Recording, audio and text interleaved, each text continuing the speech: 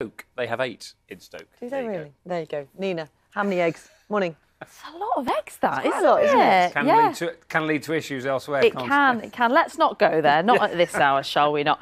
I do agree with your story, though, Louise, about people in cities being friendly. Whenever I'm in London, I try and talk to people and get directions, and people are friendly. It's just a case of opening the conversation, isn't it? You look just like me, Nina. Yeah, sometimes they look a bit scared when you try, but anyway. Good morning. We're talking this morning about debt letters. So this is around consumer credit. That's where you borrow money on credit cards, store cards, overdrafts and loans, or debt on cars or furniture. Now, there are rules in place which regulate how lenders should behave when they're dealing with borrowers. The problem is that these rules are 40 years old, and they include a section on what happens if you fall behind on payments.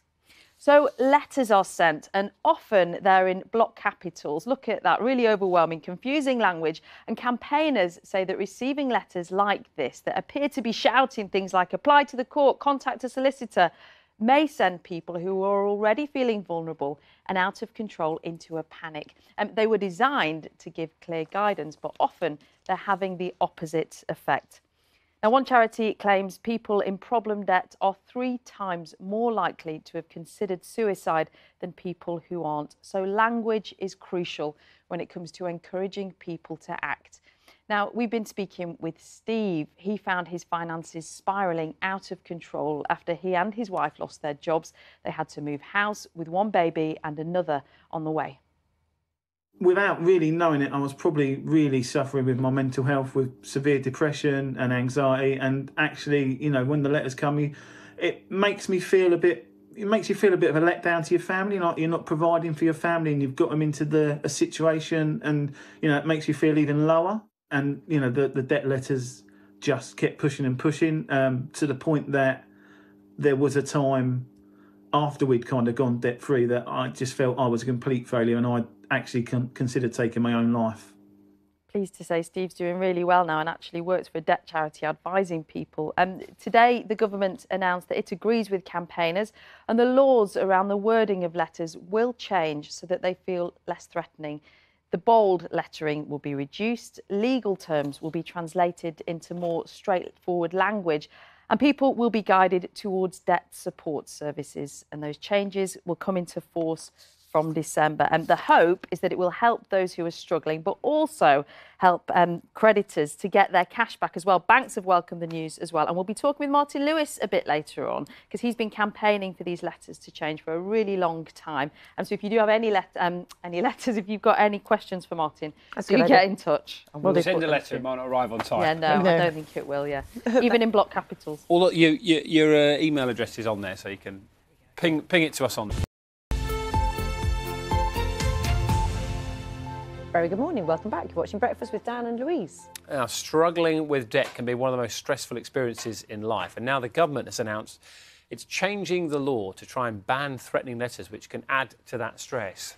Nina's got more on this one for us this morning. Morning to you. Yes, I have. Good morning. Good news this morning, I think, for people who've been struggling with that. As you were saying, one of the most stressful things you can experience in life. Now, the government has announced that it will change the law to ban threatening letters. So let's have a look at what that means. It's consumer credit, where you borrow money on credit cards, store cards, overdrafts and loans. Now, there are rules which regulate how lenders should behave, but those rules have been around for 40 years, and they do include a section on what happens if you fall behind on payments. So letters are sent. Have a look at this. They're often in block capitals, loads of confusing legal language, and campaigners say that receiving letters like this can feel like we're being shouted at. And people who are already feeling vulnerable and out of control may be sent into a panic. Now, one charity claims that people in problem debt are 3 times more likely to have considered suicide than people who aren't. And so language is crucial when it comes to encouraging people to act. And we've been speaking with Steve. He found his finances spiralling out of control after he and his wife lost their jobs. He had to move out of the house with one baby and another on the way. Without really knowing it, I was probably really suffering with my mental health, with severe depression and anxiety. And actually, you know, when the letters come, it makes me feel a bit. It makes you feel a bit of a letdown to your family, like you're not providing for your family, and you've got them into a situation, and you know it makes you feel even lower.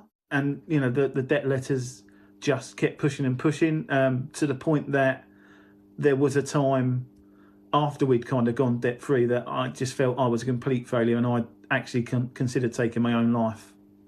Pleased to say that Steve did get his finances in order, and now he advises other people who've fallen into debt. Thanks for talking to us, Steve. Now, this morning, the government announced it agrees with campaigners. The wording of the letters must change to be less threatening. That bold lettering will be reduced. Legal terms will be translated into more straightforward language, and people will be guided towards debt support services. Now, this is something that the money-saving expert Martin Lewis has been campaigning for a long time. He joins me now from North London. Lovely to see you, Martin. I know what loads of our audience will be shouting, though. You get yourself into financial debt, you've got to pay the money. It doesn't matter how that letter's worded. Yeah, there's a few things I think it's worth clearing up before we start. The first thing to say is in your intro you said the government has banned threatening letters. I think we need to be clear. The reason there have been threatening letters is the law has mandated firms to use capital letters. It's mandated them to use threatening language. It's mandated them to signpost to solicitors and trading standards, even though that's irrelevant, and it's done that for 40 years. Now, this is actually a campaign by my charity, the Money and Mental Health Policy Institute, with support of many other charities and many lenders. And the reason we want to change this is just look at the numbers. In England alone, in 1 year, 100,000 people attempt to take their own lives because of debt. 400,000 people consider it. This is absolutely crucial. No one here is saying people shouldn't have letters about debt. There shouldn't be open communication. What we're saying is, with 1 in 4 suffering a mental health condition each year, with potentially half those in debt crisis having a mental health condition, because there's a marriage made in hell between mental health issues and debt, that changing the language into a way that's conversational, explanatory, and signposts in the right direction, something we should have done years ago. And in fact, you talk about people might say people should pay their debts. Well, Barclays, Monzo, Nationwide, Virgin Media, Capital One all supported this campaign, as did all the major debt charities, as did all the major mental health charities. There's no argument about this. Lenders don't want to send these letters. They know they're counterproductive. If someone's got a mental health issue and you scare them into such a stage that they're going to take their own life, you're less likely to ever get the money back. What you want to do is engage with people, help them, keep them in society, keep their finances above water if you possibly can, and then the company is more likely to get its money back. The individual is more likely to be a productive member of society, and that helps the economy too.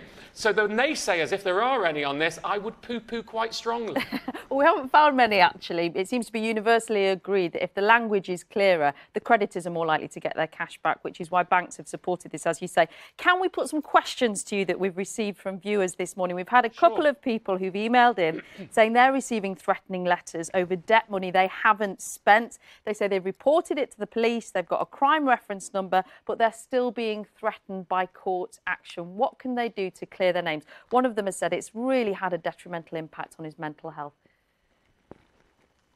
Well, I'm sure it has. And if you're in that situation, and it does happen that people get threatening letters over debts that aren't theirs, either due to confusion or due to scams, I would go and talk to one of the non-profit debt counselling agencies, Step Change, National Debt Line, Citizens Advice. I mean, the people there will probably roll their eyes at this, not at you, because this happens quite a lot, that people get letters that they shouldn't. So go and talk to them, and they should see it through. If it's a legitimate company threatening you, once you go through the proof that it's not your debt, it should stop. If it's a scammer, well, then we need to get the police involved and Citizens Advice Scam Action involved. Okay. So go and see one of the non-profit debt counselling agencies. And they're easy to find online, aren't they? And Paul's got in touch. He said he got into debt 5 years ago. It led to a poor credit record. He's cleared his debt now. He's in a good financial position, but his credit record is still affecting his capacity to borrow. What can he do? Is there still that 6-year rule on his record? Yeah, if you've got a default on your record, it will clear after 6 years. When it comes to credit scores, time is the great healer. The longer ago the bad stuff is on your credit file, the less of an impact it has, and it does disappear after 5 years. There isn't anything you can do, and we have to be careful. You know, people say, on the one hand, people say we want responsible lending. On the other hand, people try and clean up old credit scores. If you've had a debt problem, the reason it goes on your file is so lenders can see it and hopefully will be responsible of how much they lend to you and what position they put you in.